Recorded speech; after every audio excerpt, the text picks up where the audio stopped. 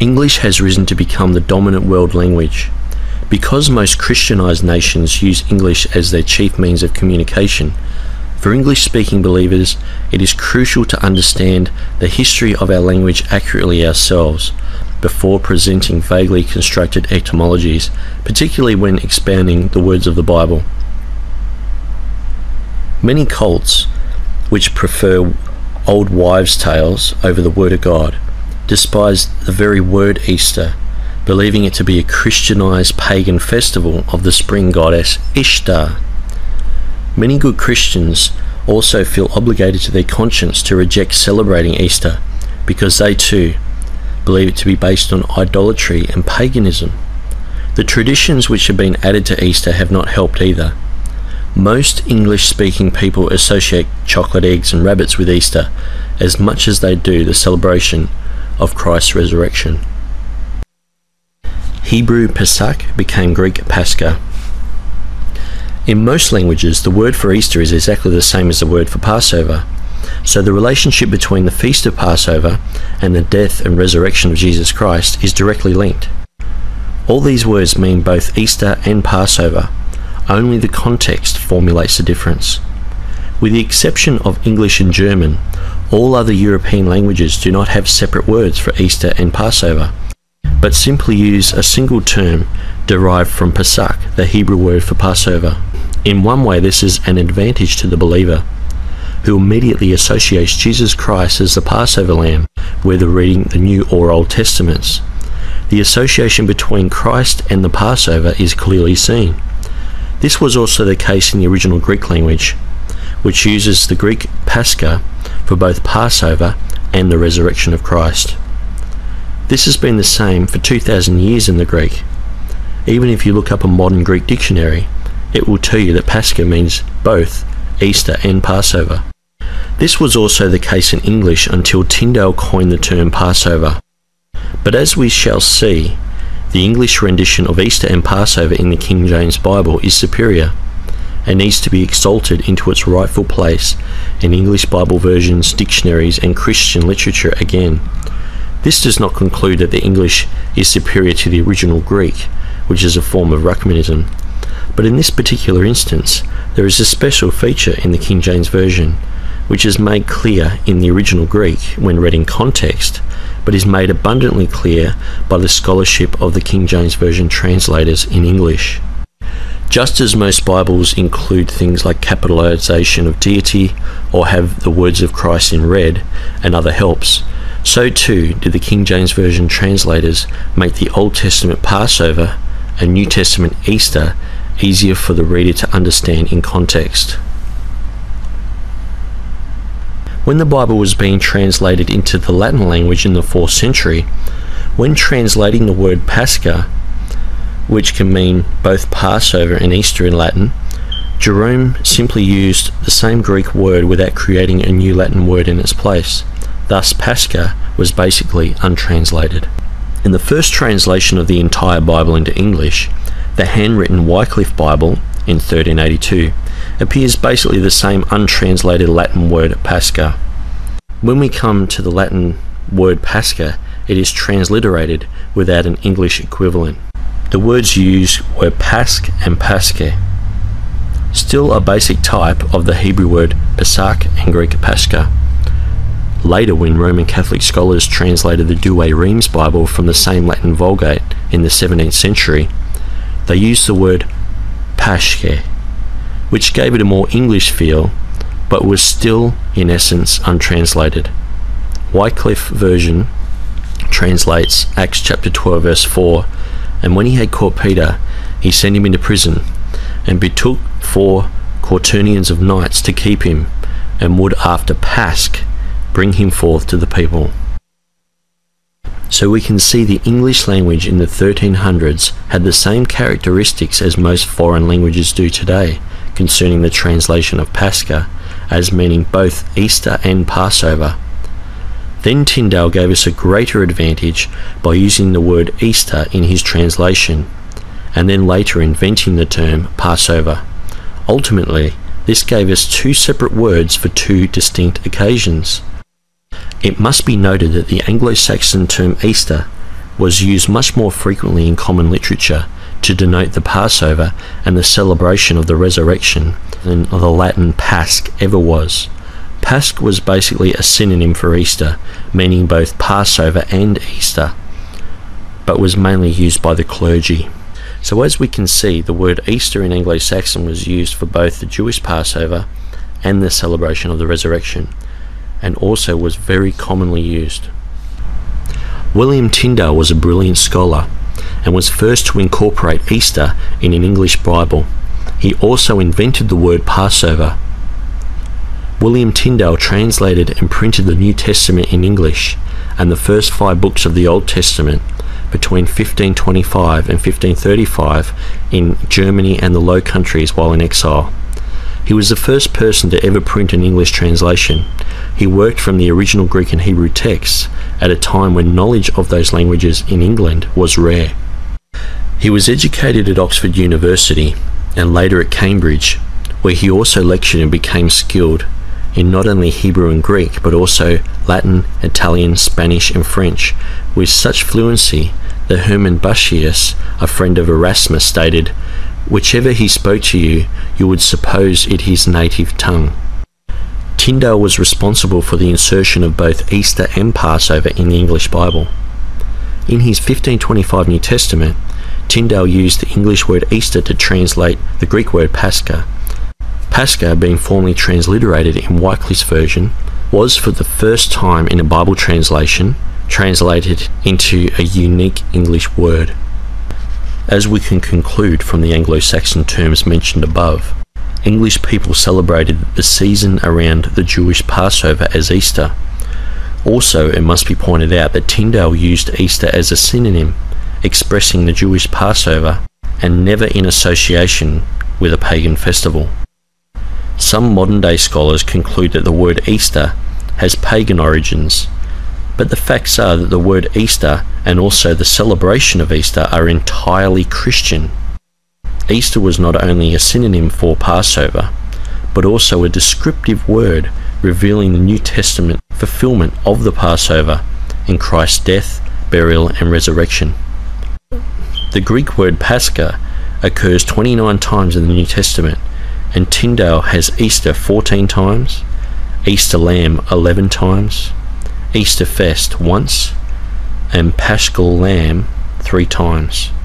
In 1525, Tyndale's New Testament was printed. 5 years later, in 1530, he printed the first 5 books of the Old Testament. When Tyndale was working on the New Testament, the word Easter was adequate to translate Pascha. But when he started the Old Testament book of Exodus, in chapter 12 verse 11, he discovered the word Easter, which means a resurrection, was inappropriate. This problem involved the translating of the Hebrew word Pesach, which if translated Easter, meaning resurrection, would form an anachronism, which from the Greek ana means against and chronos meaning time, which is something located at a time which it could not have existed or occurred. Basically, if you use the English word Easter, which describes Christ's resurrection, in the translation of the Old Testament, he would be speaking of an event that had not yet happened. The Easter lamb or resurrection lamb was a logical translation to Tyndale in the New Testament setting, but seemed rather odd in the Old Testament. So Tyndale, with his astounding linguistic ability, formed the word Passover and used it in all 22 places in the Old Testament. The word Passover comes from the idea that God passed over the houses of the Israelites who had marked their doorposts with the blood in obedience to God. And the children of Israel were spared when God smote the firstborn sons of the Egyptian taskmasters on the eve of the Exodus. The sons of Israel were thus redeemed from the land of sin, Egypt, and redeemed from Pharaoh to serve Jehovah. The Hebrew word Pesach was understood by the Israelites at the time to mean to skip over or to limp. So Tyndale used 2 words, pass and over, meaning to skip over or to limp over, which shortly became the one word, Passover, in the 1530 Pentateuch. But Easter remained in Tyndale's revision of a New Testament in 1534. Brilliantly, Tyndale's Passover also incorporates the pas sound found in Pasch and Pascha. Interestingly, the word passion, which means suffering, seems to have evolved from Pascha. Perhaps Gibson should have called his film The Pascha of the Christ. Since the time of the King James Version until the early 20th century, the term Easter was commonly identified by believers solely as a celebration of the resurrection of Jesus Christ. Before Tyndale, Easter was the chief word used for the Jewish Passover by Christians. This is because Easter and Passover were the same season, Jews celebrating the shadow and Christians celebrating the fulfillment. The word Easter has illustrated to the Englishman much more than simply the Passover celebration, but through Tyndale's addition of Easter, construction of the word Passover, and later with the King James translators correctly reapplying Easter only once in Acts chapter 12 verse 4, it gives significant insight into the revealing of the fulfillment of the Passover in Christ. It exalts Jesus Christ's death and resurrection above all. In past times, Easter to the English speaker not only saw Christ as the Passover lamb, but clearly defined the difference in the celebrations, one containing the promise and one fulfilling the promise. Modern criticism has blurred this revelation. After 1611, the Old Testament Easter, which formerly meant both Passover and Easter, became solely the Old Covenant Passover, a trend Tyndale had begun to accomplish. Because Luther's version was printed before Tyndale's, Tyndale would have had the advantage of being able to cross-reference and improve any inconsistencies. Luther's translation was a strong influence on Tyndale's New Testament. Because of persecution in Catholic England, Tyndale left England for Germany. It is strongly believed that he met with Luther in Germany in 1525, as many of Tyndale's beliefs are, in essence, Lutheran. By the end of the year, Tyndale had printed the New Testament in English. It is likely that Tyndale's use of Easter in his New Testament is also indebted to his knowledge of Luther's German translation, which uses Oster, in the same way that Tyndale used Easter. Because the English Anglo-Saxon language originally derived from the Germanic, when the Angles, Saxons and Jutes came from England in the 5th and 6th centuries, there are many similarities between German and English. Many English writers have referred to the German language as the mother tongue. The English word Easter is of German Saxon origin and not Babylonian, as Alexander Hislop falsely claimed, and as we shall see later. The German equivalent is Oster. Oster, Ostern being the modern-day correspondent, is related to Ost, which means the rising of the sun, or simply in English, east. Oster comes from the Old Teutonic form of Aufstehen, Auferstehung, which means resurrection, which in the older Teutonic form comes from two words, Erster, meaning first, and Stehen, meaning to stand. These two words combine to form Erstehen, which is an old German form of Auferstehen, the modern-day word for resurrection. The English Easter and German Oster go hand in hand. Tyndale, with his experience in the German language, knew of the Easter-Oster association. Luther obviously defined Oster as both a synonym for the Jewish Passover and a phrase for the resurrection of Christ. In Luther's German New Testament, we find Ostern, Osterlamm, Osterfest, Fest, and only once Das Passa in Hebrews 11:28. In his Old Testament, he used the German word Passover, an obvious forerunner of Tyndale's Passover. Osterfest, Ostern, and Osterlamm once each. In Exodus chapter 12 verse 11, Luther rendered Passa with a marginal note referring to the Osterlamm. Even in contemporary German, the phrase Das Jewish Osterfest, the Jewish Passover, demonstrates that the German Oster can mean both the Jewish and Christian festivals. In fact, the meaning of the German word Ostern is today just as the English word Easter was until the King James Version translators skillfully put it in its correct semantic range in Acts chapter 12 verse 4, thus separating forever the old Easter and the new Easter, as we shall see.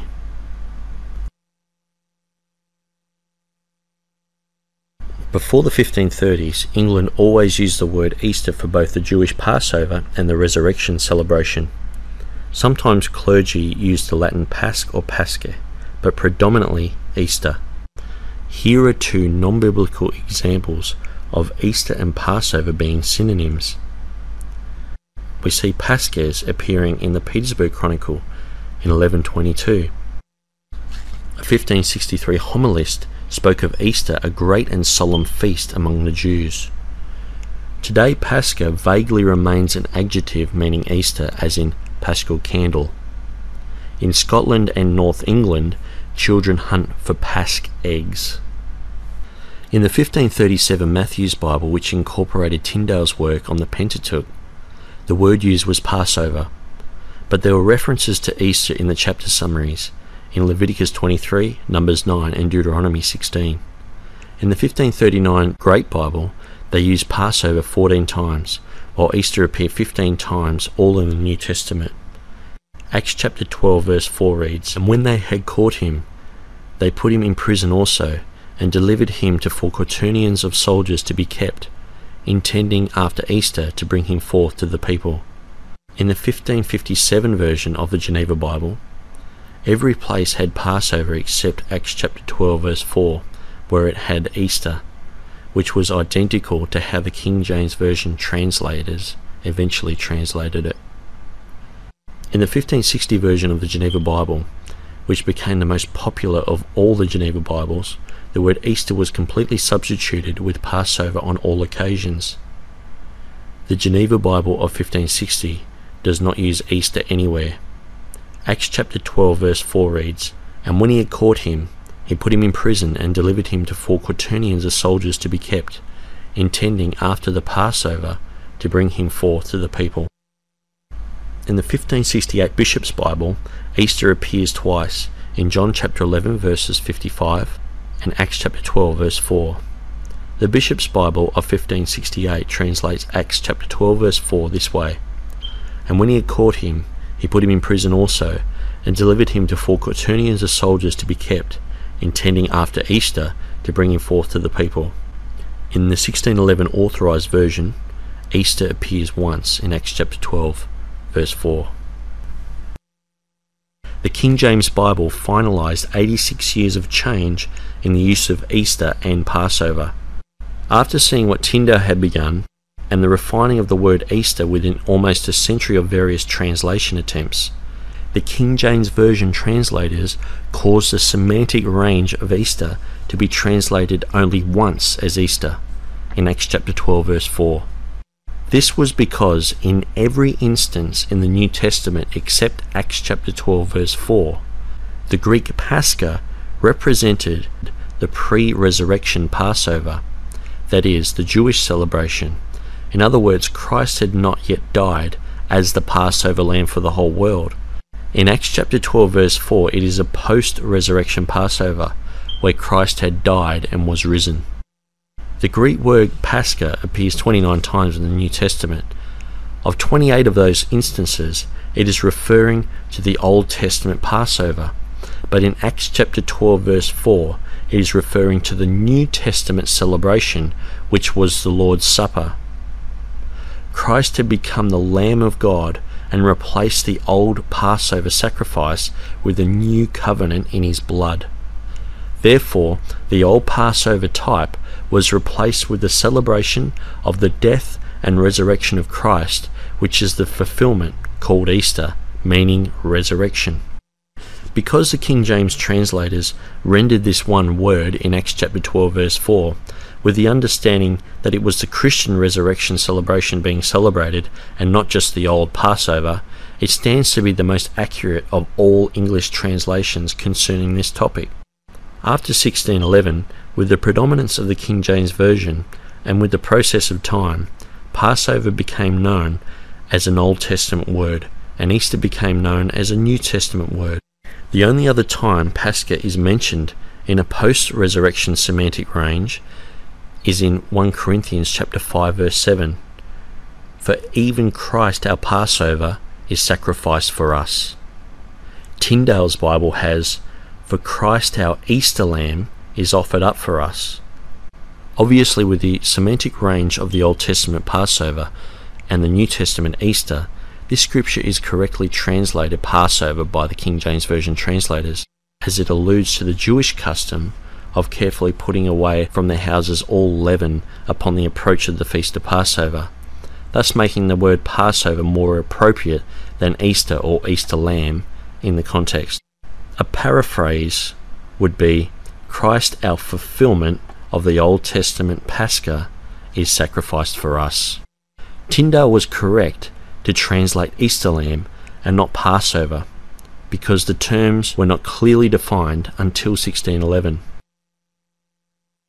With this in mind, let's look at what Hislop claimed about the King James Version in his book The Two Babylons. Everyone knows that the name Easter, used in our translation of Acts chapter 12 verse 4, refers not to any Christian festival, but to the Jewish Passover. This is one of the few places in our version where the translators show undue bias. Linguists and true Assyriologists would laugh at the claims made by Hislop's pseudo-scholarship. Since it does not hold up under basic scrutiny, its claims about Easter must be abandoned.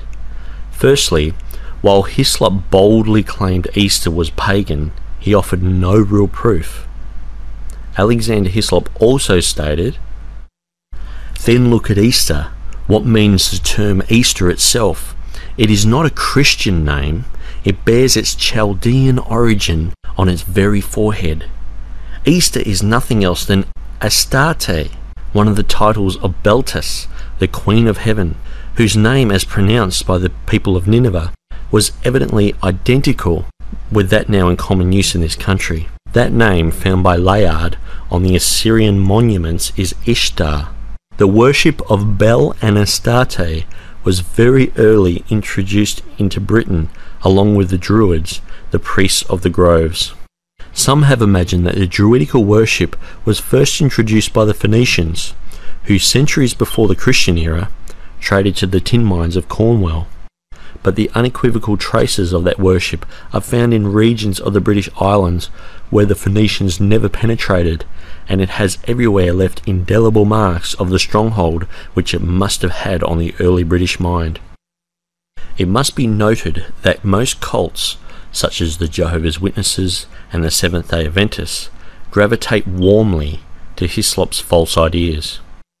While he does offer some sound information about pagan traditions becoming Roman Catholic practice, in his book he fails to recognize that biblical Christian traditions that were formed from the Word of God were initiated by Jehovah God himself and have no roots in paganism whatsoever.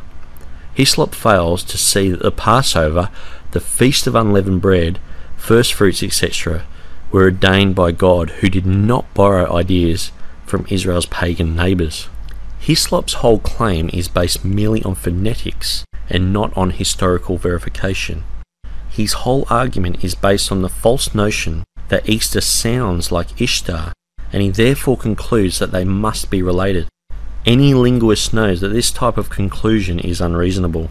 Then, without a single shred of evidence, Hislop denounces the entire biblical Christian celebration of Easter as pagan because of this phonetic similarity.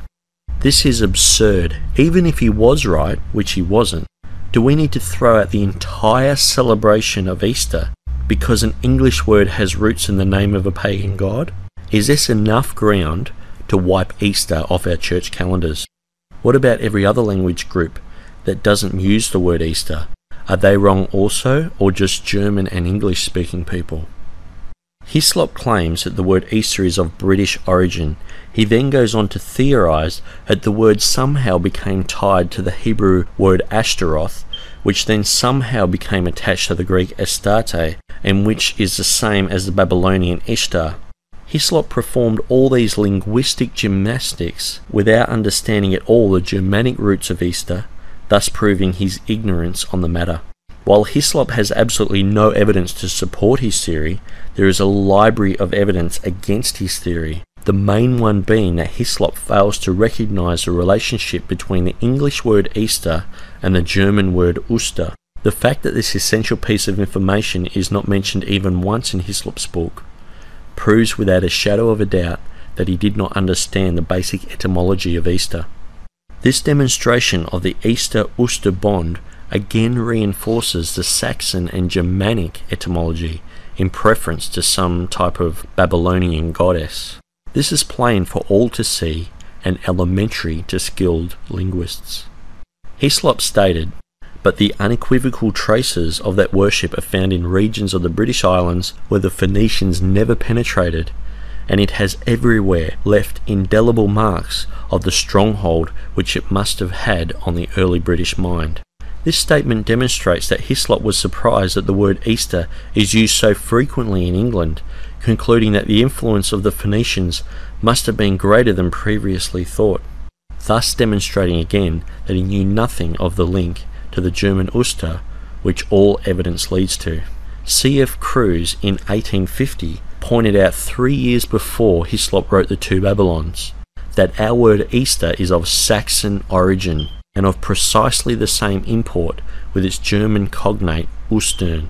The latter is derived from the Old Teutonic form of Oferstehen, Oferstehang, that is, resurrection.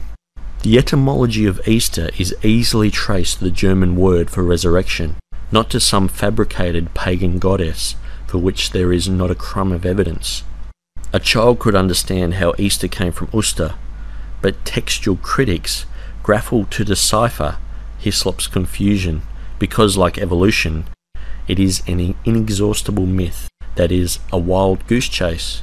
You can spend forever going through the names of Ishtar in Latin, Hebrew, Greek, etc., and you'll be none the wiser. According to Scripture, Jehovah initiated both Passover. The Hebrews didn't need intermediary pagans. Moses states in the book of Exodus that God gave the feast of Passover to the Jews, and that God gave the specific date upon which the Passover was to be celebrated, the 14th of Nisan, which was formerly called Abib before the Exodus. The Jews did not borrow the Passover feast or the Passover date from anyone, but got both the feast and the date of the feast directly from Jehovah God. The Easter celebration, which is the Christian fulfillment of the Jewish Passover, occurred on the very same date as the Jewish celebration, the 14th of Nisan. Christians did not need to copy the resurrection idea or the resurrection date from pagans. Christians celebrate the resurrection of Jesus Christ because Jesus Christ literally rose from the dead in fulfillment of the Passover on that day.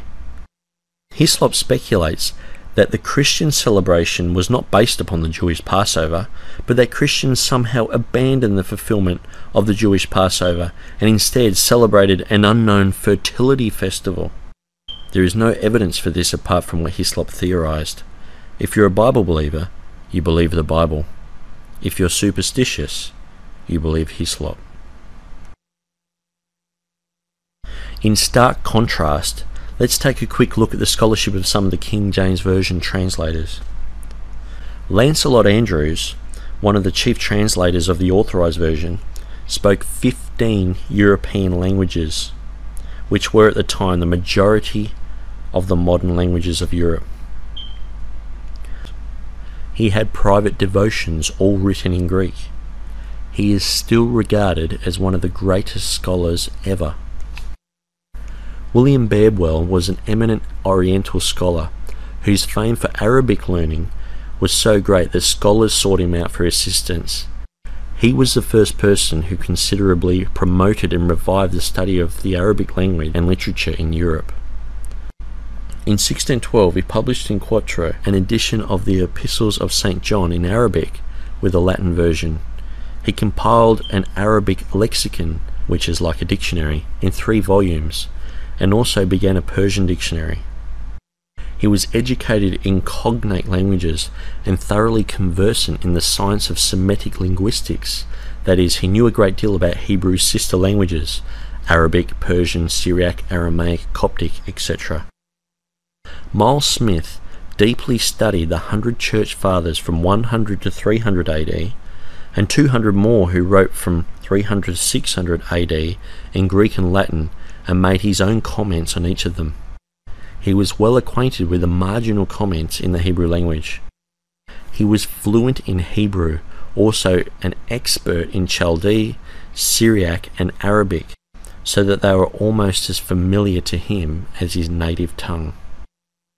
Henry Saville was famous for his Greek and mathematical learning at a young age. He was Queen Elizabeth's tutor in Greek and mathematics. He translated countless ancient works from Latin and Greek, his chief work being the first to edit the complete works of Chrysostom, the most famous of the Greek church fathers, in 8 large folios. A folio was the size of a large dictionary or encyclopedia. John Boyce had read the entire Bible by the age of 5 in Hebrew. By the age of 6, he wrote Hebrew in a reasonable and stylish character. He was also just as skilled in Greek by his mid-teens. He was known to study continuously from 4 a.m. to 8 p.m., that is 16 hours straight. He had a library which contained one of the most complete and costly collections of Greek literature that had ever been collated. He left over 30,000 pages of writing when he died. He could read the Greek New Testament like he read English. This is a small portion of the testimonies of the 57 translators who translated the King James Version.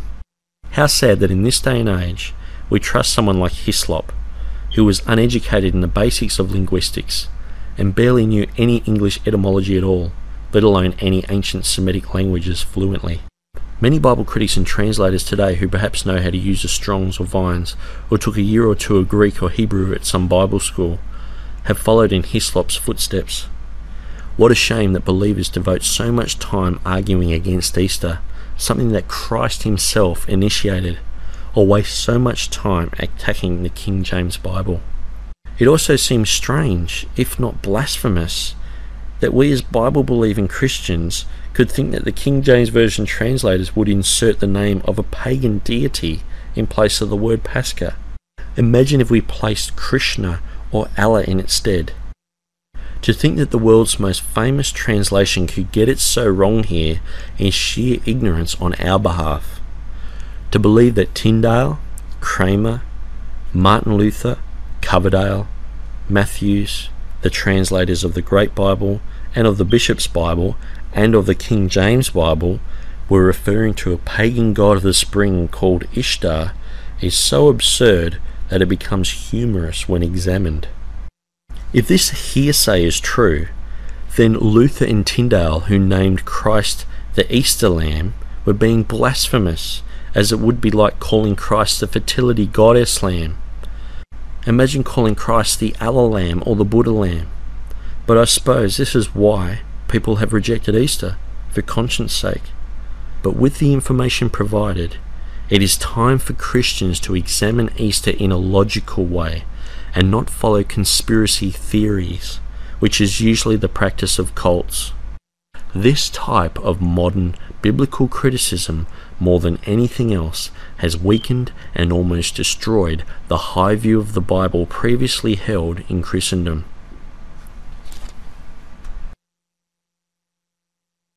The early church never debated whether or not to celebrate Easter, but only debated on which day to celebrate it on.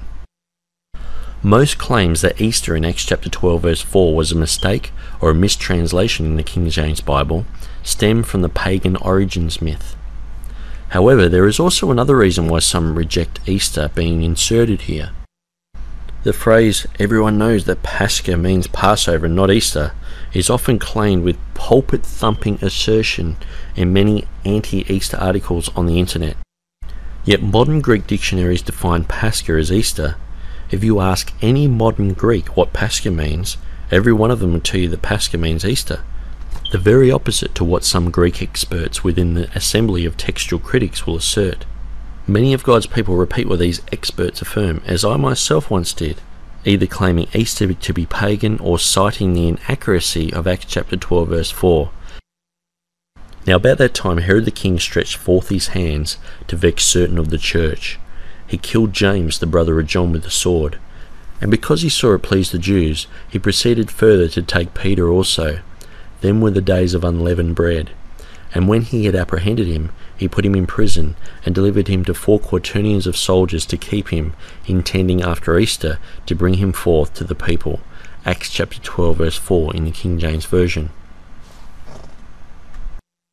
With our Western way of thinking, we sometimes separate Pascha into two distinct time periods, one being the Passover and the other Easter.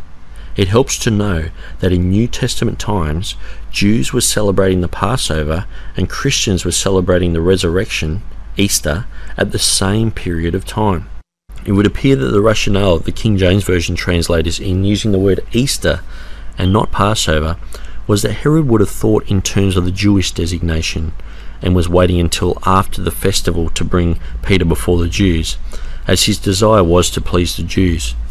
While Luke, the writer of Acts, made it perfectly clear by stating, "Them were the days of unleavened bread," that he was speaking of the Christians' Pascha, and was making mention that the Passover feast day had already taken place and the feast of unleavened bread was taking place. Luke forced the semantic domain of Pascha by making this statement, and wasn't referring to the Passover feast day, which was on the first day of the feast, but stated that Peter was taken during the days of unleavened bread, which was a 7-day period after the feast. Even the liberal translator and scholar Philip Schaff said, Easter is the resurrection festival which follows the Passover proper, but is included in the same festive week. Luke didn't have separate words in Greek to specify the difference between the Passover proper and the resurrection celebration, Easter. He used Pascha and added, "Them were the days of unleavened bread," emphasizing the resurrection of Jesus Christ.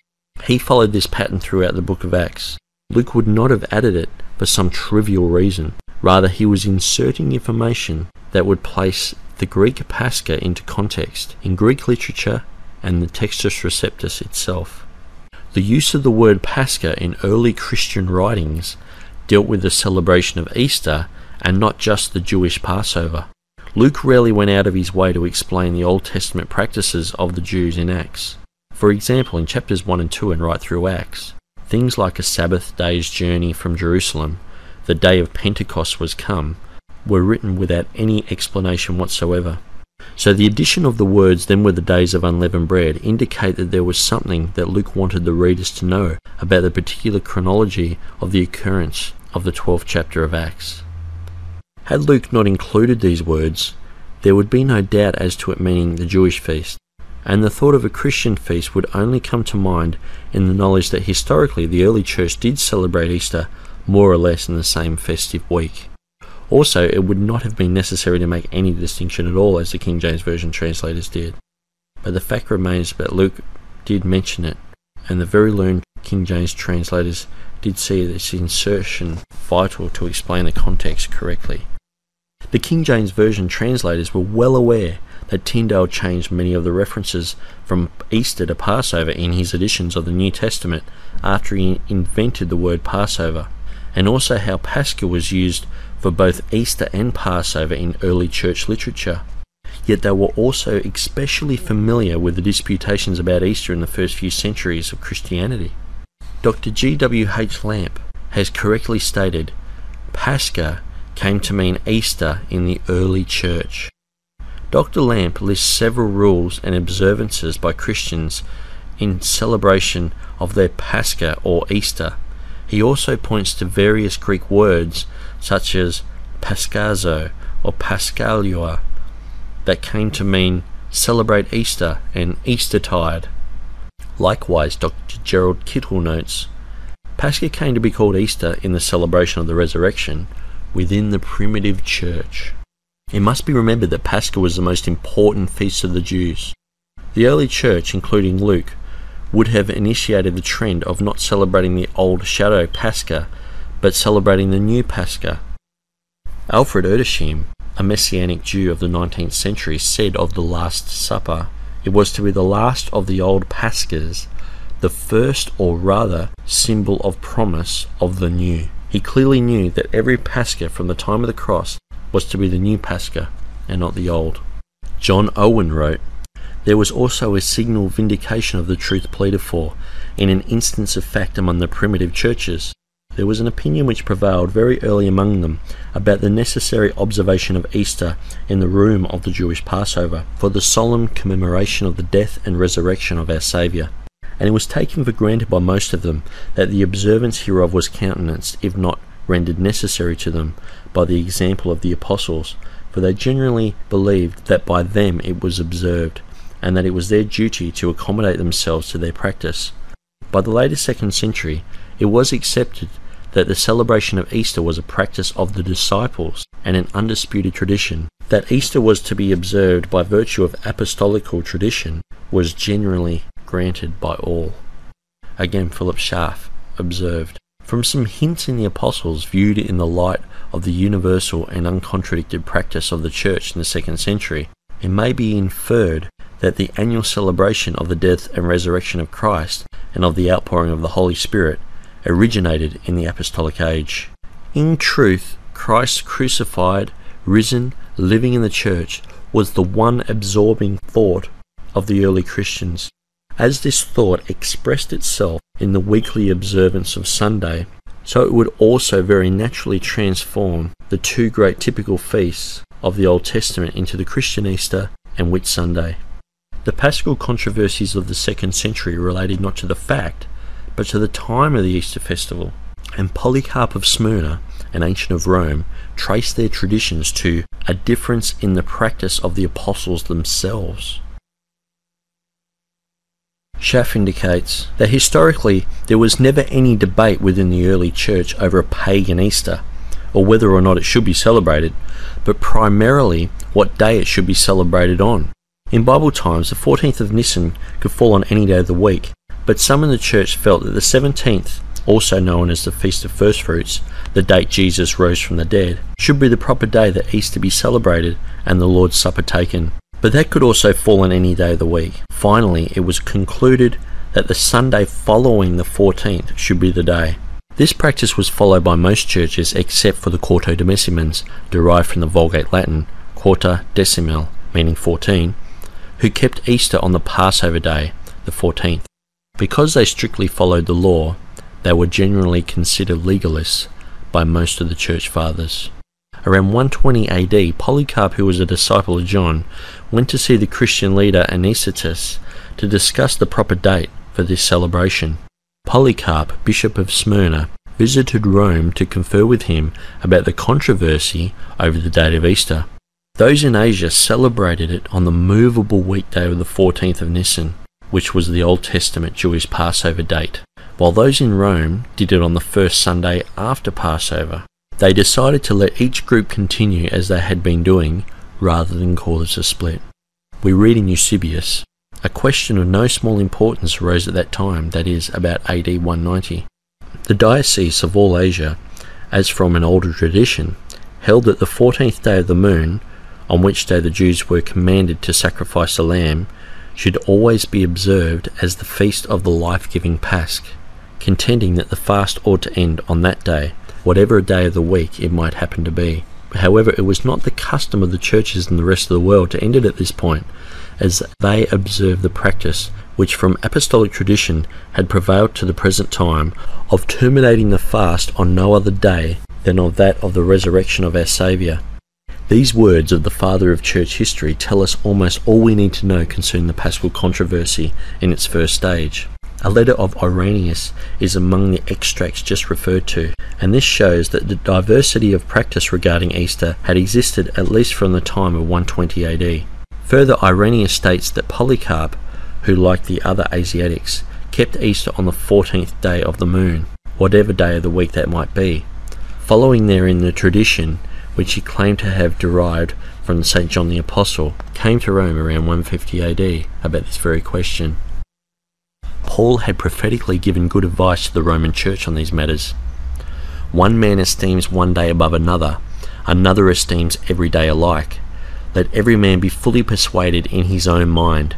He that regards the day regards it to the Lord, and he that does not regard the day to the Lord he does not regard it. But why do you judge your brother? Or why do you show contempt for your brother? For we shall all stand before the judgment seat of Christ. Interestingly, Paul scolded the Galatian church in Asia for lapsing into ritualism, saying, But now after you have known God, or rather are known by God, how is it that you turn again to the weak and beggarly elements, to which you again desire to be in bondage? You observe days, months, seasons, and years. I am afraid for you, lest I have laboured for you in vain. Galatians chapter 4, verses 9 to 11. Quartodecimans were looked upon by the early church much the same as Seventh-day Adventists are seen today, trying to impose concepts from the dispensation of the law into the dispensation of grace. Unfortunately, many Quartodecimans were persecuted and killed for this belief. Quartodecimanism was almost thoroughly snuffed out by the Ecumenical Council of Nicaea. When the question arose concerning the most holy day of Easter, it was decreed by common consent to be expedient that this festival should be celebrated on the same day by all in every place. It seemed to everyone a most unworthy thing that we should follow the custom of the Jews, who in their celebration of this most holy solemnity, who polluted wretches, having stained their hands with a nefarious crime, are justly branded in their minds.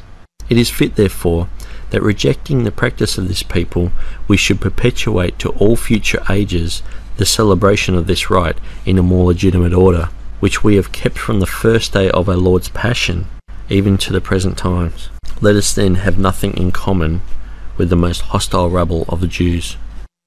Although sometimes seemingly anti-Semitic, and although sometimes incorrect, the Council of Nicaea's final decision on Easter was in accord with the majority of the early church fathers, which was what really matters. Once the churches became unified about Easter in the 4th century, the date was more consistent until the West's adoption of the revised Gregorian calendar in the 16th century. Although Britain didn't accept the calendar until 1752, most of Europe had accepted a different calendar during the generation of the King James Version translators. This observance and its basic structure survives with us to this time, with Easter Sunday being Resurrection Sunday, representing the 17th of Nisan, and Good Friday being the date, which is a representation of the 14th of Nisan, although in 32 AD, the day that Jesus died, it was a Thursday. These calendar modifications in Europe would have also caused many of the world's finest mathematicians, theologians, and scholars to be examining these trends, including the King James Version translators. King James Bible translator Henry Saville was an expert in the Greek language, mathematics, and church history, and had been personal tutor in Greek and mathematics to Queen Elizabeth. He also founded the first chairs of geometry and astronomy in Oxford. His greatest work, besides his work on the King James Bible, was translating the complete works of the most famous Greek church father, John Chrysostom, from Greek into English. During his compilation of 15,800 manuscript sheets, he scoured all the great libraries of Europe, buying the oldest and purest of the Chrysostom manuscripts. Saville's edition of Chrysostom has been called the one great work of Renaissance scholarship carried out in England, and was the most considerable work of pure learning undertaken in England at that time. Saville, who frequented Europe, was considered by some as the greatest scholar of his age. Adam Nicholson, who wrote a book about the translators, dispelled the myth that the King James Bible emerged from an isolated and insular England by saying, "A river of European influences run through it, and no more open conduit than Henry Saville." Saville translated Acts chapter 12 verse 4 as a member of the Oxford Translation Committee assigned to translate Acts, the Gospels and Revelation. Saville was often called in by King James to translate church books into Latin, Italian or French. Chrysostom, whose works Saville translated from Greek into English, was staunchly opposed to Quartodecimanism, which occurred mainly in Asia. While Irenaeus claimed it had roots in apostolic tradition via John, the majority of the church practiced Easter on the Sunday after the Passover feast. In his 1612 edition of Homilies 27 volume 6, Saville gives the title Chrysostom's Discourse against those who were Judaizing and observing their fasts, revealing Saville's depth of knowledge of the Easter controversies. Interestingly, the earliest book with mathematical content to be printed at Oxford was printed by Charles Kyforth in 1520. This book explained how to make calculations for the date of Easter. The second mathematical book to be published in Oxford was Sir Henry Saville's Lectures on Euclid's Elements, printed in 1621. If one were to search the biographies of Christian history and select a person equipped to translate Acts chapter 12 verse 4, it would be hard to discover anyone more able than Saville. Obsessed with Chrysostom, an enemy of Quartodecimanism, Saville was intimately acquainted with the Easter controversies. He was a noted mathematician with a mind for detail and chronological events, and one of the greatest English scholars, who personally tutored the Queen of England. I doubt you would find anyone more appropriate than Saville. Bancroft, one of the translators, penned the rules to be observed in translation. He lists some of the interesting procedures that demolish myths about the private interpretation or translator's oversight in regard to Easter. Rule 8 states, every particular man of each company to take you some chapter or chapters, and having translated or amended them severally by himself where he thinks good, all to meet together, confer what they have done, and agree for their parts what shall stand. Thus the translators of Acts, for example, all personally translated the book by themselves, and then their particular group corporately amalgamated those personal translations into one copy, which was wholeheartedly agreed to by the entire group. Rule 9 requires, as one company hath dispatched any one book in this manner, they shall send it to the rest to be considered of seriously and judiciously, for his Majesty is very careful on this point. Once the group had reached their consensus, they then sent their manuscript of Acts off to the rest of the translators to be examined by each group separately. Rule 10 records, if any company upon you review of your book so sent really doubt or differ upon any place, so send them word thereof, note the place, and withal send their reasons, to which if they consent not, the difference to be compounded at the general meeting, which is to be of the chief persons of each company at the end of your work. Hence Henry Saville. In addition, there was a chance to respond to the reviewers in front of a committee. Rule 11. When any place of special obscurity is doubted of, letters to be directed by authority to send to any learned man of the land for his judgment of such a place. So if agreement could not be reached, further authorities in the land were to be consulted on particular matters. This reveals that great lengths went into the translation's accuracy. Many people think that Easter only appears in Acts chapter 12 verse 4 in the King James Version of the Bible. There is also confirmation for the fact that the King James Version translators defined Easter as the resurrection of our Lord, in the frequent mention of the various tables in the preface of the King James Version itself, which show to us that to the translators, Easter was the holiest day of the year, and they knew exactly what it was, the resurrection day. In the preface, which is in the front of the original 1611 Bible, Easter is referred to an almanac of 49 years, and a date provided for each of those years. This indicates that Easter, in this case, refers to the Easter celebration by Christians for Christ's resurrection, and not to the Jewish Passover. Also, the following page, which is a table to find Easter forever, refers to the Christian Easter. In addition, the table proper lessons to be read for the first lessons, both at morning and evening prayer, refers to the Christian Easter and also includes other days as Whit Sunday and Trinity Sunday, which are holy days determined by the date of Christian Easter. This is also true in the table, proper psalms on certain days, and on the following page, events before and after Easter are described. Thus, when Easter was referred to in the preface of the 1611 Bible, it was referring to what we know today to be Easter. It never refers to Easter as the Passover, and when Passover is referred to, it is the Jewish holiday. From the above, one must conclude that when Easter was inserted by the King James Version translators, it was done so by design, showing their trend of using Easter as a post-resurrection Pascha and Passover as a pre-resurrection Pascha, also causing the definition of Easter as a Jewish Passover to become obsolete. As the Oxford Dictionary would later define Easter in the multi-volume Oxford English Dictionary, also showing a second meaning, 2. The Jewish Passover, obsolete. thus agreeing with Seville, who was an Oxford man himself. The King James translation ended an 86-year trend that began with Tyndale. Scott Jones, an expert on Easter, said, "It doesn't take a savant to figure it out. The death of Jesus Christ, Christ our Passover, 1 Corinthians 5:7, occurred before the days of unleavened bread. The resurrection of Jesus Christ occurred during the days of unleavened bread." And Luke went out of his way to explain to his readers, then were the days of unleavened bread. As we enter into an Easter season, let us keep Easter not with old leaven, neither with the leaven of malice and wickedness, but with the unleavened bread of sincerity and truth, 1 Corinthians 5:8.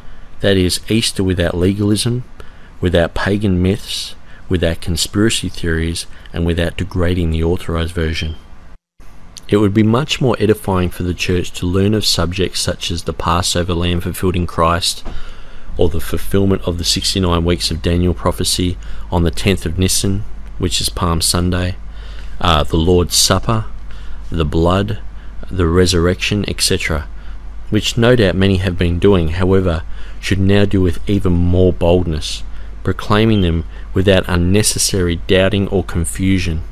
History reveals that the majority of Christians worldwide have celebrated Easter because Jesus, not pagans, said, "Do this in remembrance of me." Luke chapter 22 verse 19, with 1 Corinthians 11:24. Paul stated, "Therefore whether you eat or drink or whatever you do, do all to the glory of God." 1 Corinthians chapter 10 verse 31.